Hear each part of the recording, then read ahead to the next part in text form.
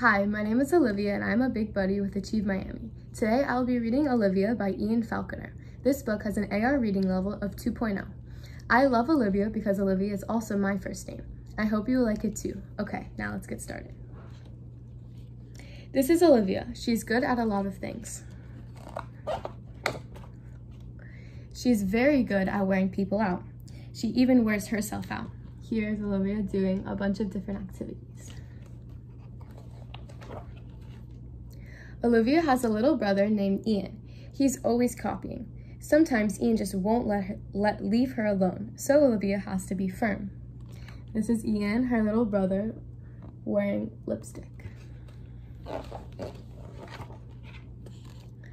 Olivia lives with her mother, her father, her brother, her dog Perry, and Edwin the cat.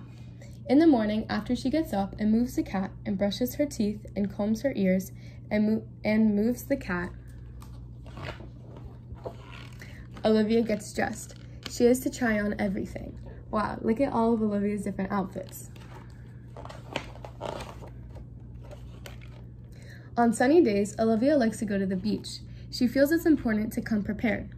Last summer, when Olivia was little, her mother showed her how to make sandcastles.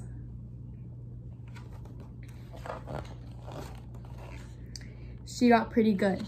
Wow, look at this huge sandcastle. Sometimes Olivia likes to bask in the sun.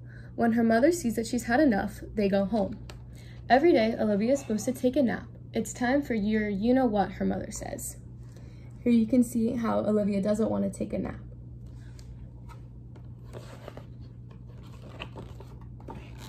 Of course, Olivia's not at all sleepy. Here you can see her out jumping around because she doesn't want to take a nap. On rainy days, Olivia likes to go to the museum. She heads straight for her favorite picture. Olivia looks at it for a long time. What could she be thinking?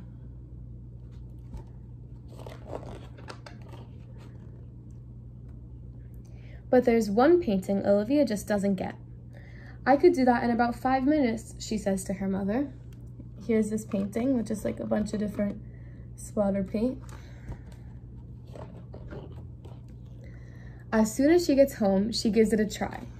Here you can see Olivia splattering the paint all over the walls, and here you can see her mom's face of how angry she is with her. Time out. After a nice bath and a nice dinner, it's time for bed.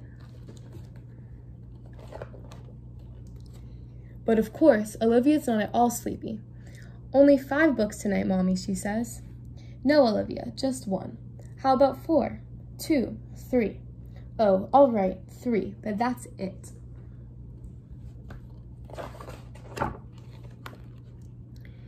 When they finish reading, Olivia's mother gives her a kiss and says, "You know, you really wear me out, but I love you anyway." And Olivia gives her a kiss back and says, "I love you anyway too." And this is Olivia sleeping.